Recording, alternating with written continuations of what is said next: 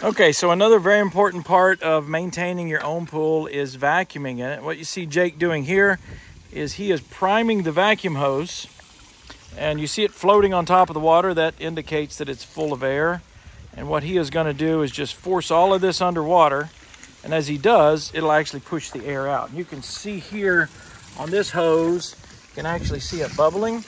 That's that air being forced out as he pushes it down underwater.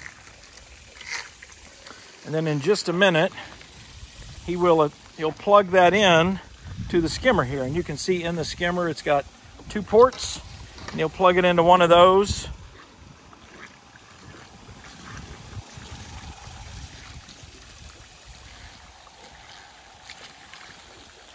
So this takes a little bit of effort. And the first time you do it, you'll probably get really aggravated and angry because this hose doesn't cooperate very well. But Jake is doing a fine job. You can see it kind of unwinding as he's pushing it in. If you just take your time like he's doing, it'll walk itself underwater. Now here's something to think about. How do we get that hose into this hole? Now a lot of people will tell you to put it through this tunnel, which is where the skimmer draws the water in. You can go through there and plug it in, or you can go over the top. But what we're gonna do is go over the top, and there's a reason for that.